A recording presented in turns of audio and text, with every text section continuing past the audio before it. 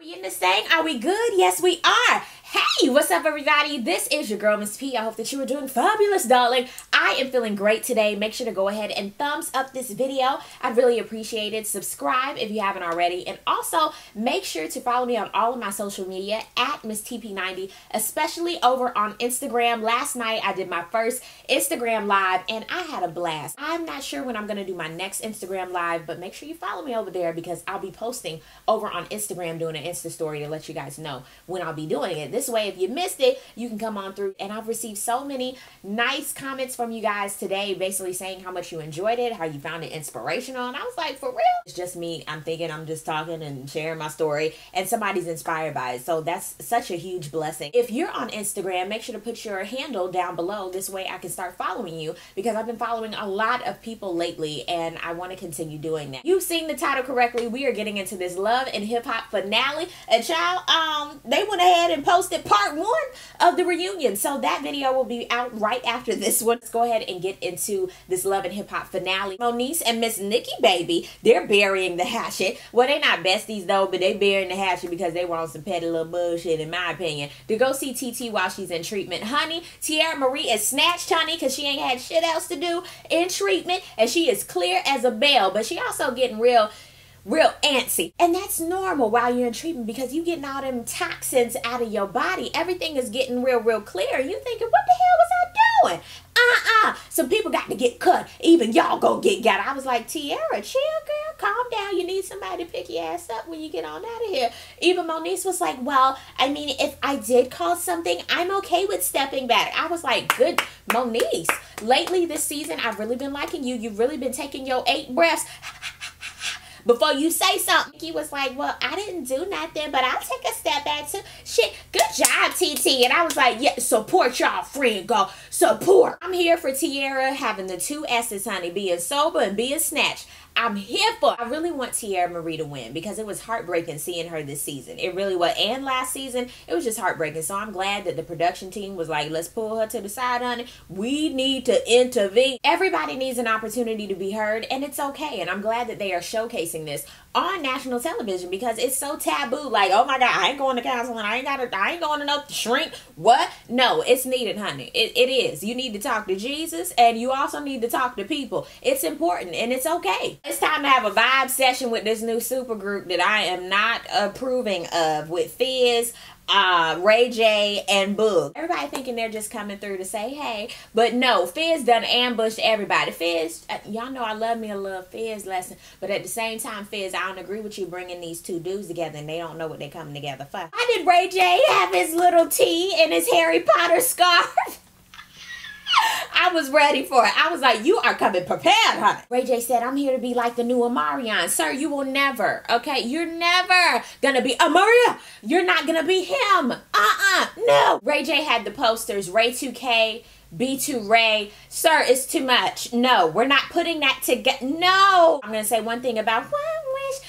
Ray J's hustle, I'm here for it. That's how Ray J is where he is today, with his hustle, his antics. I'm here for it. But you're not going to do this to this brand, honey. You're not going to do that. No. Boog was basically talking about Omarion and Ray J, saying, y'all were never as hot as B2K was when we left off. And I was like, first of all, sir, I'm not going to say that. We don't know that. Do you have numbers? Like, do you have the receipts? And you don't need to come digging for people, Boog. Boog, you just mad that Ray J was trying to come on in. Ray J did pump his little brakes a little fast. Pump your brakes, sir. Okay, you just can't come on in here. But Boog, just say you a little salty. As a B2K fan, I was feeling a type of way too. How you just gonna come in the group making posters and t-shirts? No! Boog just wanted original members only, okay? And that's understandable. It's okay, sir. You're one of the originals. There'll never be a J Boog, boo. It's okay. When J Boog was like, we don't need a fake MJ on the stage, I was rolling. And Ray J felt a type of way. Understandable. His was about this bag with his little fine little ass. He was sitting there like, hold up. This is not how I wanted to go. There's money on the table. Can we please make this money, please? And after that, child, I thought they were just going to bury the hatchet. We know Ray J ain't going to be in the group. But, J Boog wanted to make it very clear. Ray J was like, well, baby, it's going to be clear as a bell. Boog was like, well, I can come on over there and make it even clearer for you. Hold up. Then security came, and I was sitting here like, hold up. Willie, sir, Norwood, have a seat. Have a seat. Sit y'all $5 asses down. Have a damn seat. Oh my God, it was too much. I was sitting there like, y'all really gonna fight over this? Y'all gonna fight over that? Like, it's a little petty. It's not a little petty. It's very, very petty. It's too much. Even Ray J was looking at Fizz like, you can get this work too. I was like, oh my God. In your opinion, the biggest boy band ever, in your opinion, we're not talking about sales. It doesn't have to be all of that. Who is your biggest boy band? I'm going to say for me, it was B2K. For me. Then after that, I'm going to go with New Additional because New Additional was before my time. But then I got back into New Additional. But I'm going to go with B2K because that was my generational. You know what I'm saying? Oh, then I'm going to have to go into NSYNC too because that was my group. Okay? NSYNC was my group. So I got to know down below who's your biggest boy band. But let's get back into this review. Keyshia Cole and Boobie are finally getting their what? My divorce! Joint custody with DJ. I think that's great that they can just, you know, be civil. Keyshia in this all-white fedora. Boobie is so damn fun. Oh my God. Y'all know I love me some Lil Fizz, but Boobie, he next up in the queue for me, honey. He is so cute. Hey, Boobie. I see why Brooke all cross-eyed. They were so cute together, though. They were so cute. Oh, they were adorable. Speaking of things that ain't working, Safaree and Ray J, they're meeting up to talk about this whole B2K thing. Did Safaree have on a cape? Sidebar, they were at a skating rink. Child, I don't know. You know what? I want Safaree's facial expressions to be turned into memes, specifically for me to use in my text messages. Willie Ray J is mad over everything that happened with J-Boog. Sir, just squash it and move forward. You have your own brand. Just keep moving forward. Sir, you're not going to be a B2K. Calm your little one-wish ass down. Calm down. Safaree ends up telling Ray J that he's moving back to New York to be closer to his family, and everybody gonna miss Safaree. Everybody, I'm gonna miss Safaree on this Love and Hip Hop Hollywood season. It's time for the showcase with all the R&B women's. Donatella, she came to the back and told Masika and Brooke about themselves with Hazel Lee, and how Hazel, she does not feel like she's safe, so she's not gonna be here. So you all are gonna be performing. I saw you pull that bitch's hair. I was like, pull it, but you all do great. Masika called Hazel E Pinocchio's. I was rolling. That shit was funny to me. Masika's performance. I want to hear her acapulco. I really do. Acapella. Because all of that extra studio riff-raff mumbo jumbo, I don't know if it's for real her. Like, I want to hear for myself and say, yeah, that's Masika. Every time we hear her, she's like, yeah, you can do it. Yeah, oh yeah. I don't, what? It was a Bridget versus Brooke girl fight. Bridget threw shots at girl fight. Brooke was like, girl fight still pay my bills, honey. Bridget was like, honey, I win Grammys. I don't have to take a song. I've been winning Grammys. I'm about getting my bag. I'm about getting my money. I mean, money. I look like a bag of money. They kept going back and forth. It was like, who came to who's man and blah, blah, blah. Then they get into who's salty. Bridget was like, you salty like these pretzels, bitch. And lightly tossed them at her. You know, they still have an agreement where they're not going to put those paws on each other. But I was like, hold up. You throw a bag of pretzels at me and the basket? Oh, it's going down. Yeah. It's time for Brooke to perform. I haven't heard anything from Brooke since Girl Fight. That's all I remember from her. So I need to hear a little bit more. The song was a little around the house. Bridget closed it. I liked the song, but Bridget, she been getting on my nerves lately, so I can't really connect with Bridget on a musical level just yet. But I like the song though. Here come Boobie out of nowhere. Child, he ends up going to Brooke's dressing room. I said, oh my God, giving her flowers. And she was like, you know, your girl's on stage. He was like, who? Boobie stays acting like he don't know. He said, I ended up taking her to Catalina dressing. I mean, you blame me though? Whoa, Brooke. She was like, did you dick her down? I was like, Brooke, ma'am, did you want the dick or not? Because apparently you wanted Marcus's dick. Whose dick do you want? I'm a little confused with Brooke. Ma'am, y'all supposed to be... no, clean it up, girl. Clean. Al too. Can we get clean up for her outburst? He was like, yo, I'm here for life with you. She was like, no more secrets. I was like, okay. Okay. Both of them pretty much want each other, but it's not gonna work. but they still want each other, but they gonna act like they together, but they really not. That's their relationship, and we just gonna have to deal with it. Child, I'm not gonna analyze that either, because I don't know. Fizz, Boog, and Ray J meet up. I'm already tired of them. I love seeing Fizz in every single segment he can be in, but I was sick of them, honey. Ray J was like, I felt like I was belittled. You know what I'm saying? I don't want to be belittled. I had one wish. Sexy, can I?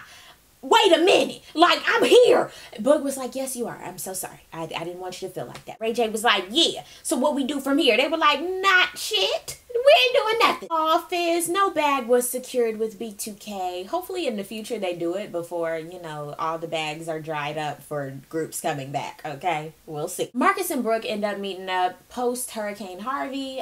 He wants to see how she's doing. You know, her family was affected by Hurricane Harvey, and she really started putting a lot of things in perspective, especially with their relationship. And she ends up telling him, Marcus, I was so serious, and I felt like you weren't serious. And he was like, you want to know how serious I was? He pulled out the ring. She was like, oh, Marcus. She ends up going close to him. He was like, bitch, back the hell up. We ain't ready. You ain't getting this ring. I ain't taking it back yet, but we ain't here yet. No, but they really aren't ready, and I'm glad that he even said that, and I hope that she realizes that too. Honey, a ring don't change nothing. Marriage, child, it don't change nothing but your name at the end of the day, to be honest. It really does not, unless y'all have that love for each other and that understanding, that respect, and all that bullshit is out the window. Granted, you still gonna go through shit while you married, but that little petty catty shit, you don't need to bring that into a marriage, honey. You don't. They need to start from the beginning, foundation again, and build back up. And you know what? If that's what she wants, okay. Oh my God. I just see Pettyville in their future. I'm sorry. I just see it. It's time for Safari's peacing out party. Honey, it was lit. I even wanted to be there in my all white, ready with Safari. I just enjoy Safari. Booby sees Bridget. He comes up to see her. I said, oh shit, nah. She even tells Zell, get your little ass out of here. I need to talk to him. Why was Brooke invited to the Catalina wine mixer? What was that about? I felt like I was being played. He was like, you did? I love it when you talk to me like that. And that's how he got her back into his good graces. I was like, yep, you were played, boo. You were played. I can't with Safari with Miss Nikki, baby. Can I hit it, please? One more time before a nigga leave. I was rolling. That was a little catchy, though. AD wants to speak to Moniece at the party to the side. She misses her. I was like, oh my God. Oh. She was like, you know what? Loving you was never difficult. That was the easy part, Moniece. I was like, you better give her them pimp lines. Pimp down. She was like, that's all right if you want to think about it. If you want this, you'll figure it out. And I was like, oh, shoot, Moniece, that was a good job saying, let me think about it. Let me see what I want. Good job, Monique. Okay, Monique, you better grow, girl. All these seasons of Love and Hip Hop, she been following after somebody. It's good for her to finally say, you know what? Let me let you be on ice for a second. Let me think about what I want. Hazel sees Ray J at the party. She is pissed because she thought, you know, Ray J, that's my homie. How you gonna play me like that? Ray J had to smooth it over. He was like, look, everybody gonna be haters. You know what I'm saying? But you gotta show you. I'm all about promoting people. And I was like, yeah, Hazel got this. I ain't apologizing for shit though. We also got to see why Hazel acts like a monster, as she called it, because she feel like everybody always hating on her and throwing salt on her name and not putting no respect on my name. And I can understand that, Hazel, but at the same time, after a while, you gotta be tired of doing that all the time. Being petty and posting this and that. Child, no. Ray J, we see how you smooth that over. Tierra Marie did not go to the peace out party. She's in the studio working on her music. And here comes Cisco Unleashed the Dragon looking ass. Cisco, hold the hell up. You didn't think she needed to go to rehab? Really? And at the end of the day, this wasn't about you, Cisco. He really thought this was about him. It's not about you, boo. This was about her. She had to go for her. If she didn't call your ass, that's okay. Leave it alone. Call a thing and move forward without her. Where Tierra Marie was, her space was totally off. So they couldn't really have a solid foundation. Cisco, sir, you need to be honest. You were with two different chicks at the same time. Be honest. Like, that's why we look at you like you #1 in the creep squad. You bouncing from coast to coast during this. Stop it. You too old for this. You are too old. Then he ended up asking me how you feel about me now. I don't, nigga, bye. That's how she felt. And that's okay. Cisco, bye.